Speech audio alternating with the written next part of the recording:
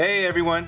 I want to give you a quick overview of Videohance and show you some of the cool features that this app has. On the first screen you'll see we have both 1x1 and 16x9 project sizes. 1x1 is really good for Instagram. 16x9 is going to be good for most other projects.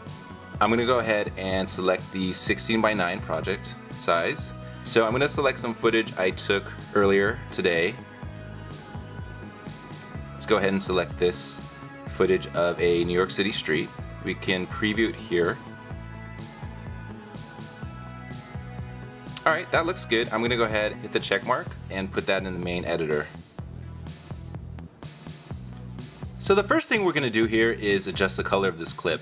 I'm going to hit the color button right here. And you can see we have both presets and tune. Presets will give you some preset color options to choose from. But I kind of like geeking out, going into tune and controlling the colors individually myself. So let's go ahead and play with saturation. I'm going to take the saturation down some. And you can see this is all happening in real time.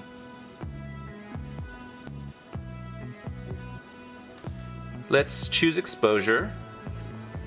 I'm going to bump up the exposure a little bit right there. And I also want to take contrast. Bump that up, give it a little bit more of a punchy look.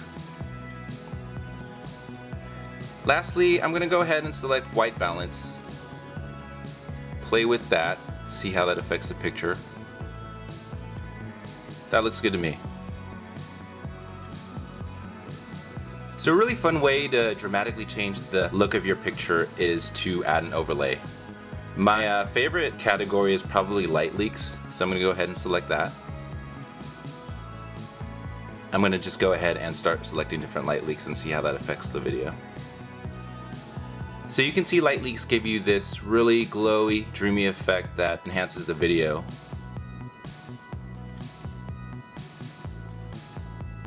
Let's try enhancing the look with a gradient.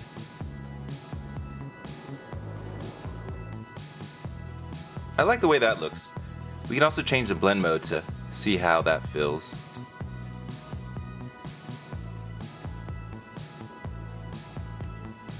It's a little bit intense, so I'm going to dial that down. So I'm pretty happy with the way this video is looking right now. So the next thing I'm going to do is go ahead and add another clip. To add a clip, I'm going to hit the add clip button right here.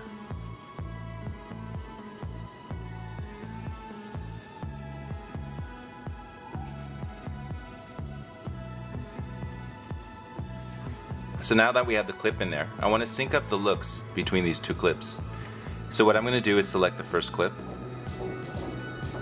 tap this button, copy overlays, select the second clip, hit paste overlays, then go back to the first clip and make sure I have the color tab selected, hit copy color, go back to the second clip and hit paste color. So now you can see the look between the two clips is synced. In the lower right corner, I'm going to toggle this switch.